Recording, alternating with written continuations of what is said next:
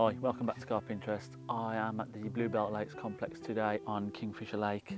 I am on peg 22.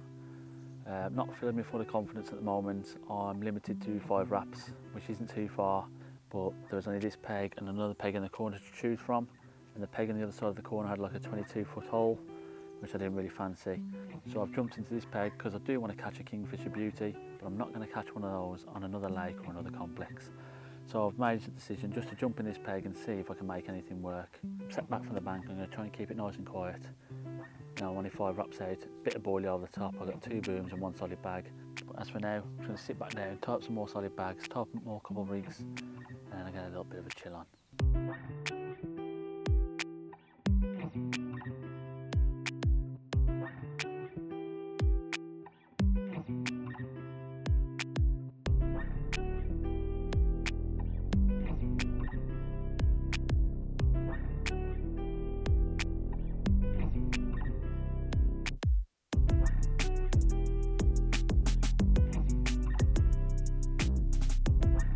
Quick morning update.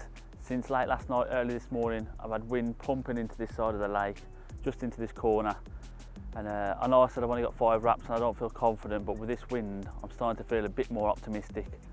The wind's quite warm, so it's a good sign at the moment. I've got a little bit of a baited spot out at 5 wraps with 3 rods across it, 2 pop-ups and 1 solid bag like I've said. But yeah, I'm feeling a lot more confident than I was yesterday, and I'm just hoping I can get amongst some of them Kingfisher beauties. So I'm just going to smash some of these brioche rolls whilst watching the water, and hopefully I can see some fish moving in.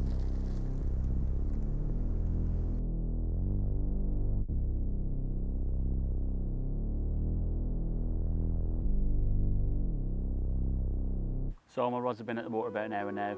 I'm doing this challenge with my friend where we're doing 5k a day in October every day. So as much as I didn't want to do it, I had to go and get it done. So I reeled the rods in and ran myself around the complex and back down the road. Finished that, went for a shower, and now I'm back.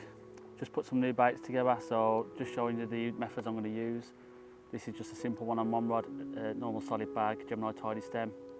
And then on my other 2, I'm going to go with the Gemini tidy boom, 9-inch Ronnie rig, Parker baits, washed out pink pop-up, OG fruit and nut. I'm going to put them all in the same line where I've seen a few fish show close in, and I'll leave them out overnight and hope the wind's pushed them into this bay.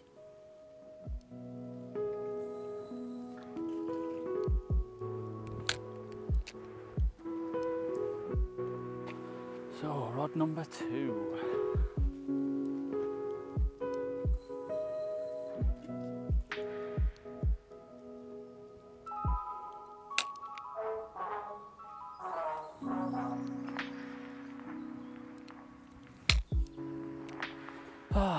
Come on the carpy gods.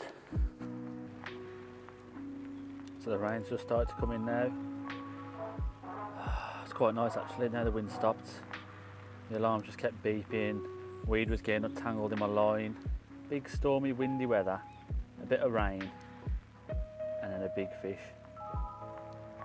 Well, that's like the carp fairy tale anyway. Let's hope it's true. I know it's raining, but we've got to get some of that OG fish over the spot. I'm only not too far out so I can throw it.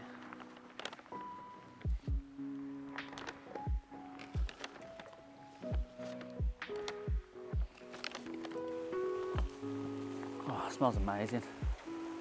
Oh, get me back in here. Woo!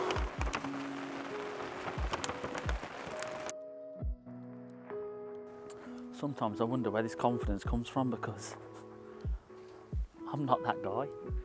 But you know, the rod does go off. Gotta have a net there ready, ain't ya? So the moor hen has just flew past and caught his little twiggy leg on my solid bag rod, and my alarm went off and I heard some line come off the reel. So I'm sitting here thinking, nah, it should be alright. But then another part of me is thinking, let's just tie up another one and get it back out there.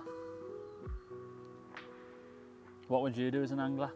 Are you an angler that sits there and thinks, nah, I didn't move, I'm confident with it? Or are you an angler that is in this situation and has to tie a new bag up or put a new bag out? Comment below. Be interesting to see how many anglers would let it slide and how many wouldn't.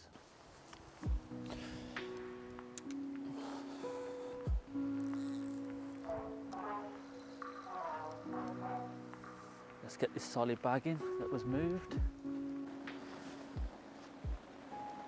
What an absolute great decision to change a solid bag just before a rainstorm.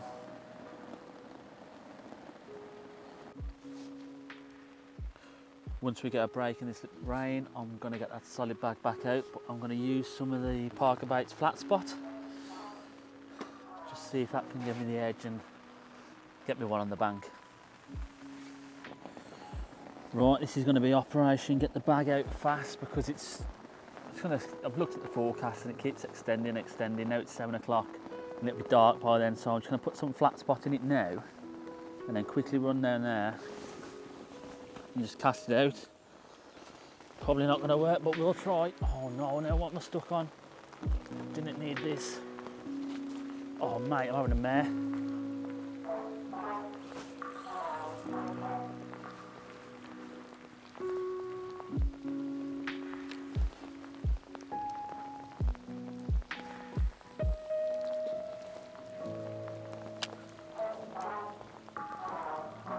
That was actually quite good, to be fair. I can't grumble at that. Yep, nice flat spot already.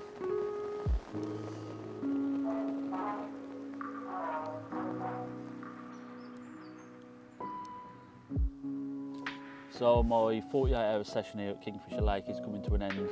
My ticket is till about 2 p.m, but I've got to get off early this morning as I've got plans today.